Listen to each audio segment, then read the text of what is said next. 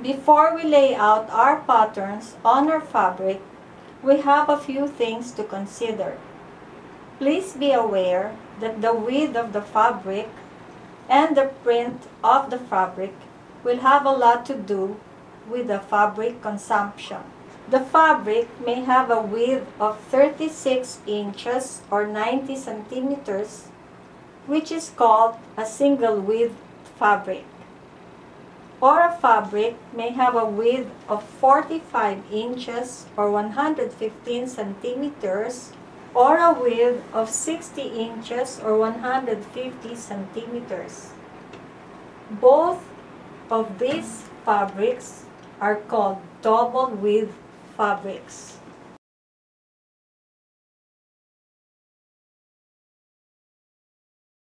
Okay, before we start on the direction of the threads of the fabric, I would just like to point out that the fabric has a one-directional print.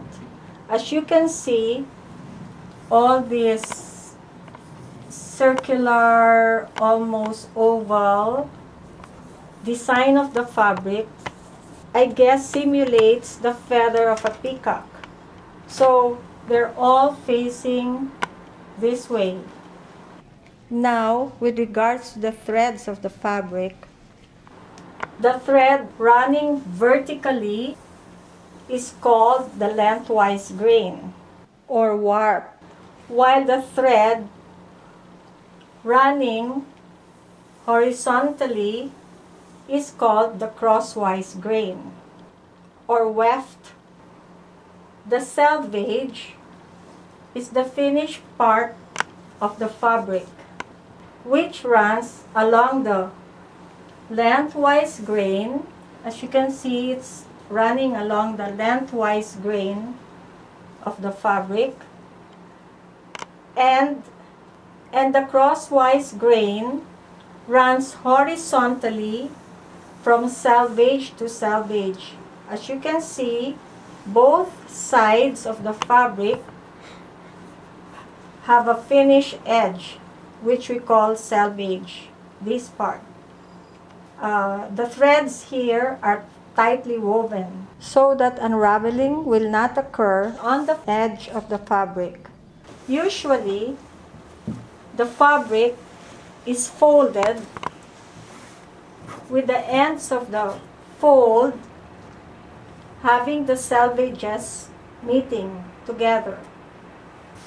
We highly suggest that the patterns are laid out on the fabric along the direction of the lengthwise grain, because garments generally fall better when cut on the lengthwise grain.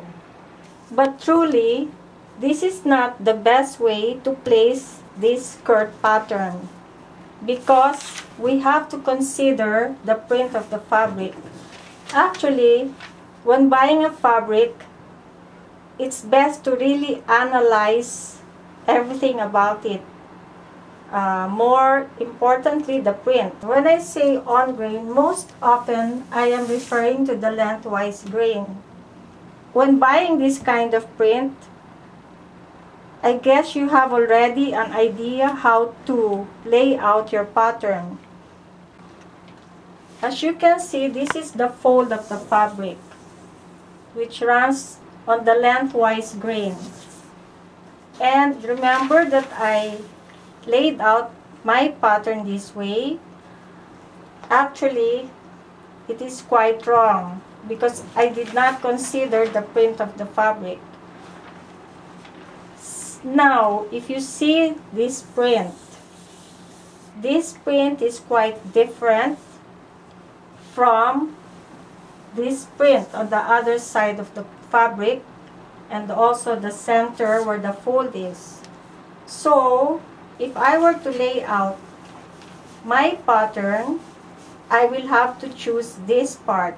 This part will be the center of the skirt pattern, so I will have to lay it out this way. Upon analyzing the print of the fabric, I wouldn't want this main attraction, I guess, of the print somewhere here on the groin area. So if ever, I will lay out my fabric this way, where this is more or less on the upper and lower hip areas, or more specifically, the stomach area. And somewhere here, on the middle of the upper leg area. So, this will be folded this way. Okay?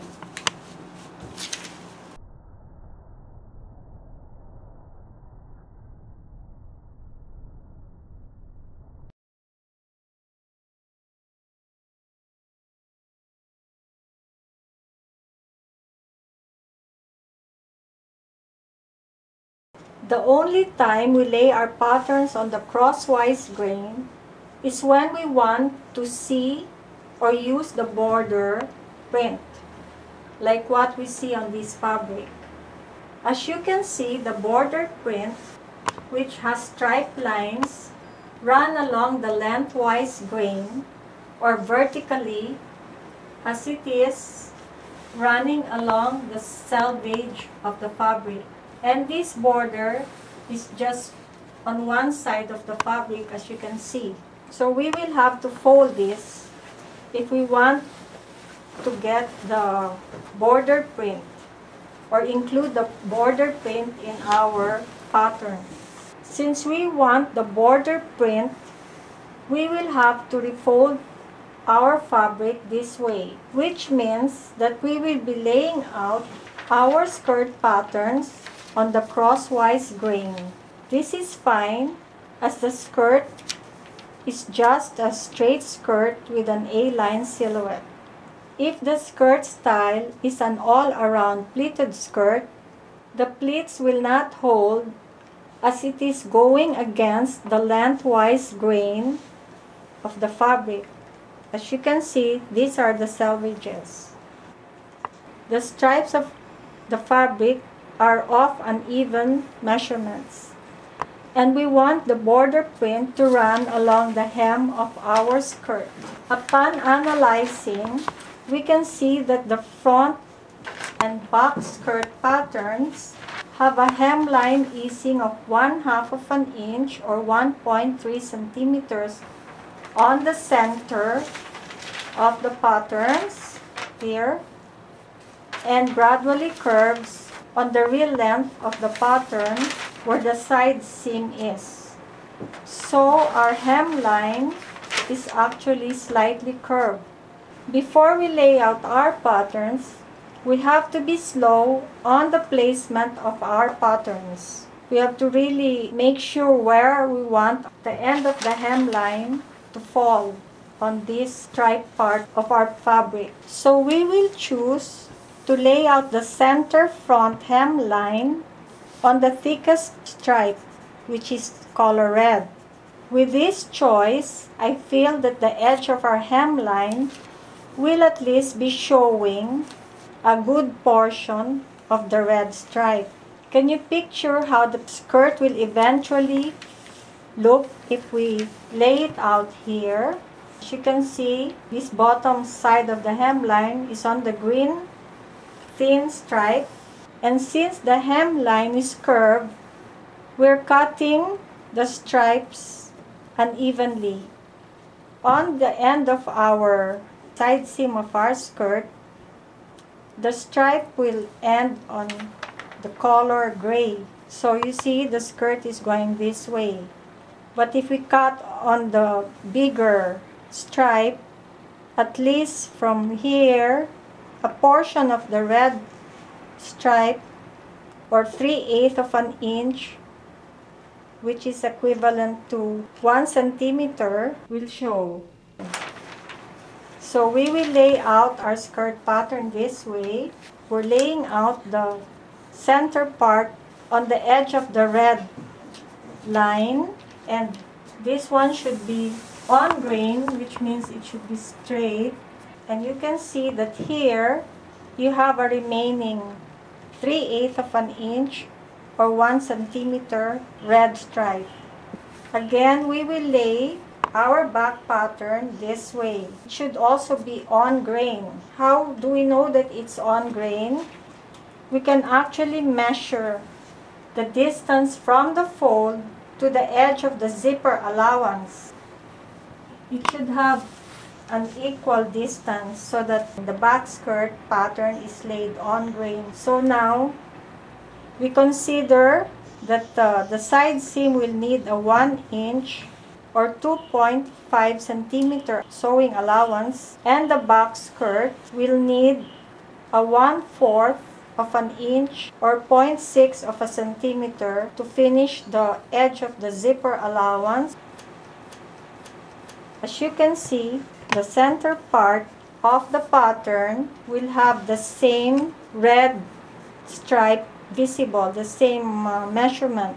And on the side seam, it will also have the same measurement that will be visible. Which means when these side seams are sewn together, the lines will be aligned, making the garment have a professional look or finish. Now, for the front and back bodice pattern and the patterns for the facings, we can lay out our patterns on the lengthwise grain. As you can see, the stripes are running along the selvage. So this is the selvage of our fabric, and we can lay out our front bodice and back bodice along the lengthwise grain and also the facings.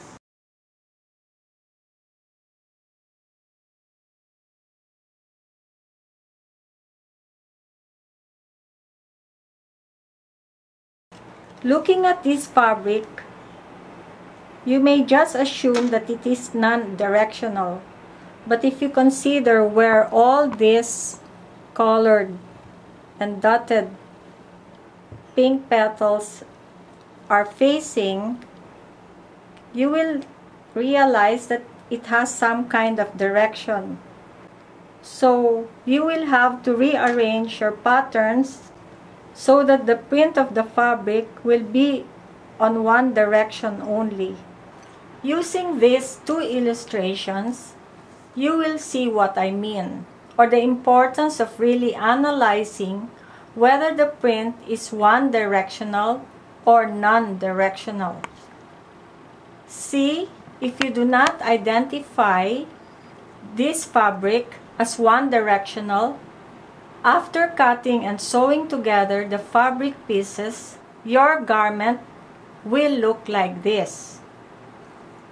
Comparing it to this illustration where the fabric was identified as one-directional, this blouse looks busy because the dotted, let's say this is the dotted, the dark points of the petals are facing in different directions, as you can see.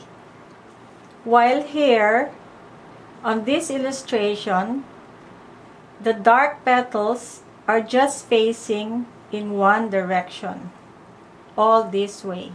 So, this blouse looks busy, while this blouse is easy on the eyes.